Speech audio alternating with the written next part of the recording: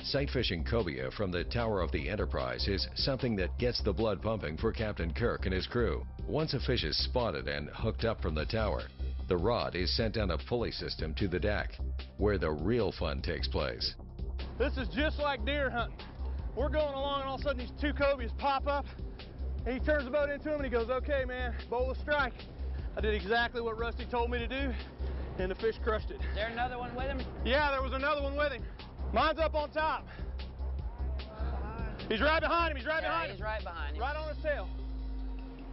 He's on it, he's on it, he's on yeah. it. He's eating, he's eating. We're looking at two, baby. We're looking at two, baby. Doubled up on the Enterprise! I think this fish is probably about 25 pounds or so. He's just a little one following that one. He just wanted to stay on his tail.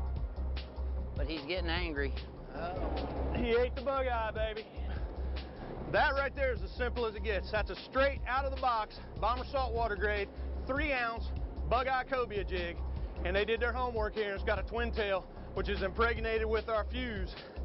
This is why, hopefully, you're probably gonna see why you don't handle green cobias. This is literally 40 pounds of muscle right here.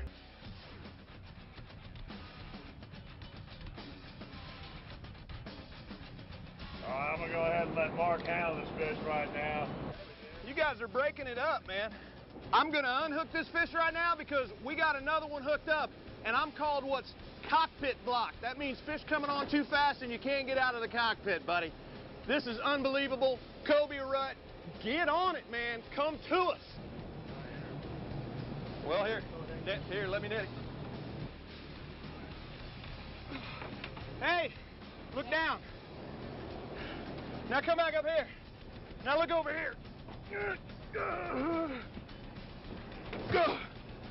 A big cockpit blocked.